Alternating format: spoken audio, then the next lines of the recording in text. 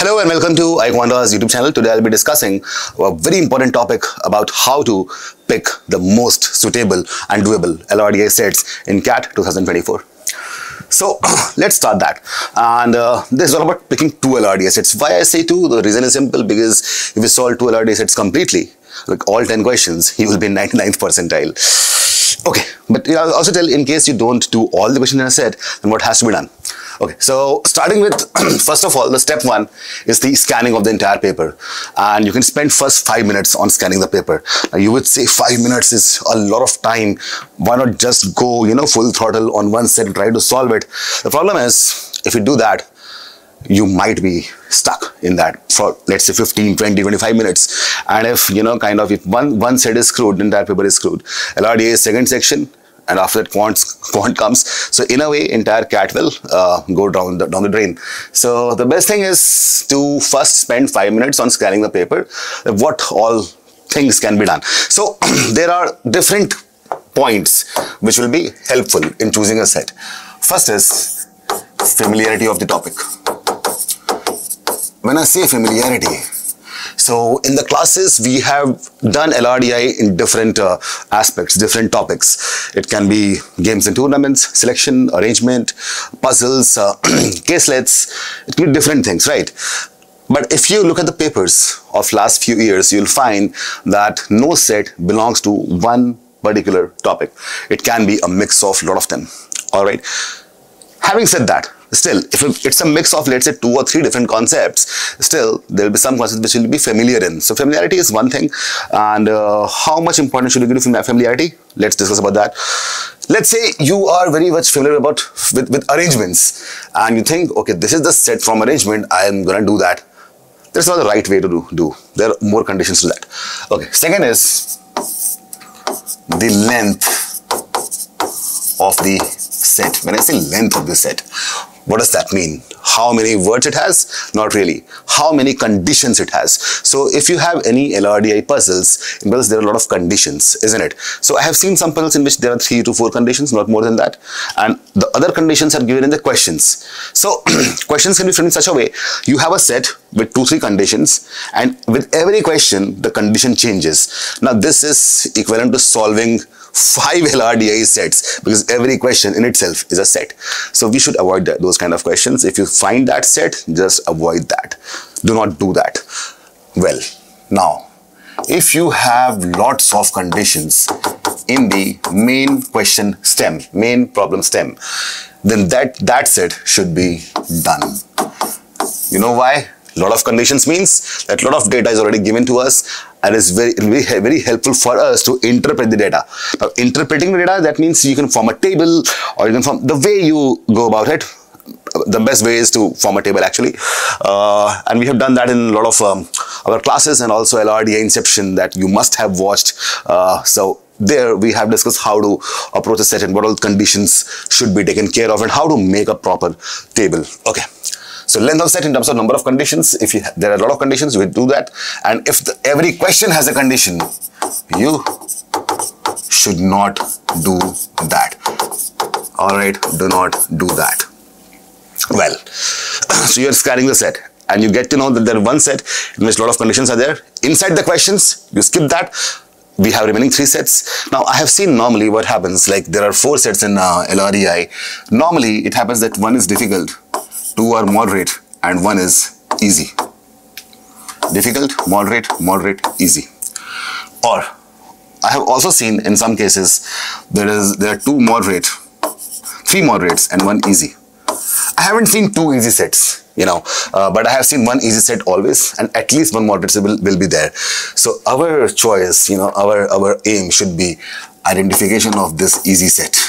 That is the first choice, and it's done by familiarity and length. I told you 2 things. Apart from that, what is important?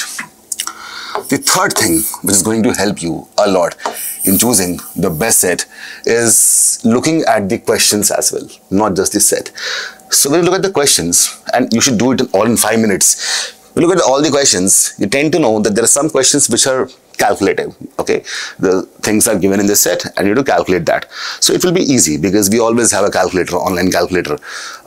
There are more things to that. If you look at the questions, you might be able to realize that the questions are like that. If you solve this set completely, make a table, then all the questions can be done instantly. So it happens in LRDI. The moment you make the proper table, which might take you 5 minutes, after that every question is a direct data question from the table.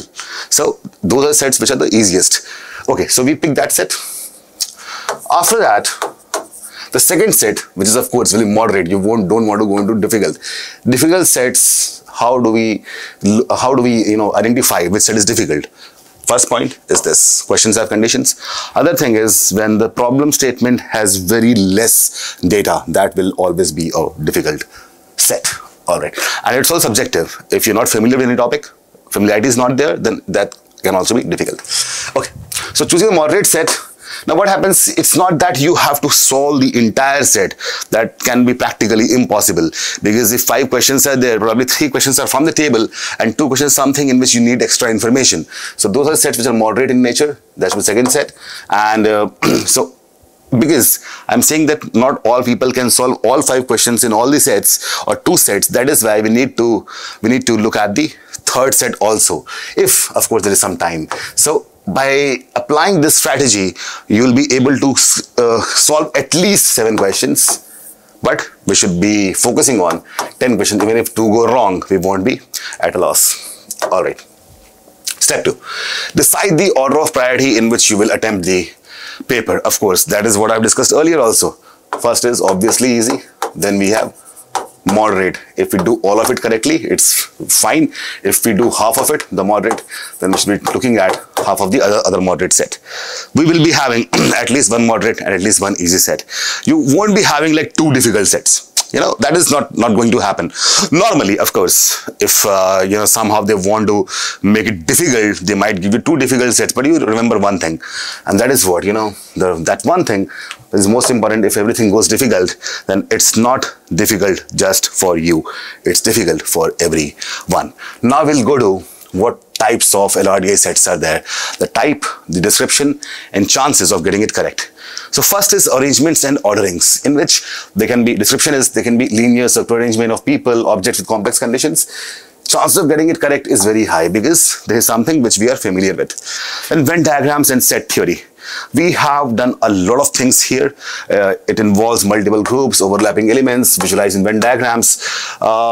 Even if we have high familiarity to this topic, still there is Venn diagram optimization in which maximum minimum can be, they can ask you maximum minimum. There are some sets in which I hope you remember one of the classes, or maybe somewhere in a YouTube video, I was solving one set which did not look like a Venn diagram set, but it was a Venn diagram set. That is why even if you're familiar, the chance of getting it correct is not very high. It is medium. So, choose your sets accordingly. And subjective also. Probably you are a pro in Venn diagrams, so it might be easy for you. Well, coming to next, tables with conditions. Data in table form with constraints, often requiring arithmetic calculations, kind of quant-based reasoning. Chance of getting it correct is very high. Why? Because we have calculator, and also while preparing for CAT, we have somehow all the aspirants put in maximum time to quants, and that is why they are in a way best in quants, right? Coming to next one, that is games and tournaments. We have last few years the questions of games tournaments are not very frequent, but getting it correct is medium, because sometimes they all kind of mix knock and round robin both. Like they will say stage 1 was round robin, stage 2 was knockout. Well, coming to graphs, which is bar graph, line graph, pie graphs. Graphs are essentially just the data representation technique, and in this, it will majorly be calculative, so it's of course kind of easy, and chance of getting it correct is very high because we of course have the calculator and we are somehow we are experts in calculation, isn't it? By this time we are. Caselets is conditional logic. Paragraph-based data with conditional information requiring logical deductions. Now here you don't have, normally you cannot draw a table out of that. You can just put in some summaries. So this can be difficult for some people, and the chance of getting it correct is medium. It's not very high. So the high ones are these, which we should be selecting while writing the exam. Distribution and matching. So there is a very famous puzzle in which, people were distributed based on their choice of colors, the countries they were living in, and the kind of vehicles they were driving, the distribution puzzles. So assigning items or people to groups based on specific constraints, it's medium, kind of getting it correct. Probability is medium. Roots and networks. Roots and networks is something which I have seen the last year paper as well. It was not exactly roots and network, but somehow if we solve roots and networks, the kind of problems which were asked in last year's CAT, what kind of, you will see, okay, I have seen something like that. So this is something which we should be doing, of course, and it can, this is a topic in which a lot of conditions can be put to make it difficult, so it's medium. Scheduling and sequencing. This was asked in the last paper also. So organizing tasks or events within time frame or order based on rules. Like right now, yesterday only, 2 movies launched, Bhool Bhulaiya 3 and Singham Again or Returns, whatever. So what exactly happened there? Let's say I am an owner of a multiplex, or you are the owner of a multiplex. So you have 4 screens and which can run. Movie is 2.5 hours long, or let's say 3 hours. So, and you are running it for 15 hours probably, So you have 5 shows free for one auditorium, and you have like 20 shows like that. So you can stream 20 slots, 20 movies, not only 2 movies in 20 different ways. So to maximize your capital, to maximize your profit, what has to be done? How much shows you'll assign to Bhool Bhulaiya, how much to Singham Again, and what should be timing, at what time people would be watching a horror movie, probably not in the night. So all those things, they take in consideration, and that is a very ideal and relatable example of scheduling. And if you go through the film news, you must be realizing that the kind of oddies or screens or shows allotted to one movie is more than the other movie. There are reasons for that. That is basically an LRDI set. And who does that? Not the film producers. They're the statisticians who kind of consult them. Anyways, coming to the next one, that is data comparison. Mixed graphs, in which the graphs would not be just bar, line or pie. It will be, mixed graphs is like stacked column graph. Like in one column, there are different, let's say there is a column. Normally, we have a lot of columns to represent different data. Here, in one column itself, there are 4 sets of data. All right, this is stacked column graph. There can be spider webs kind of graphs, and there can be scatter plots. So all that are mixed graphs in which things are combined. A lot of data representation techniques are combined, and you need to solve it, interpret it. Medium. Coming to the next one, quantitative reasoning, math-based DI, involves mathematical calculations like percentage ratio average. This is very high because this is very much similar to solving a long QA question. Well, step 3, which I told you already, it's attempting a set doesn't mean you need to solve each and every question. That is kind of, in a way, practically it's impossible also. Try to solve maximum questions with minimum effort and move on to next set. So essentially, you need to complete one set. That is easy. The other set in which you can do, let's say, 2 questions or 3 questions and then one more set. Ideally, your aim should be solving 10 questions with 80% accuracy. That will fetch you at least 97th percentile in DILR section. Okay. Then, as I told you already, that if somehow CAT wants to, kind of do something strange, weird, or kind of scare people, which is rare, but let's say, what if it happens? In that case, it will be happening for everyone. So as I told you, there can be 3 moderate, 1 easy, or there can be 1 easy, 2 moderate, 1 difficult.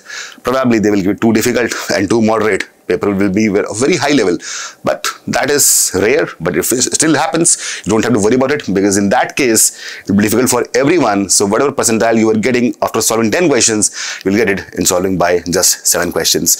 So do not worry about that. That's all for now. I'll meet you again with some other strategy. Stay tuned, subscribe.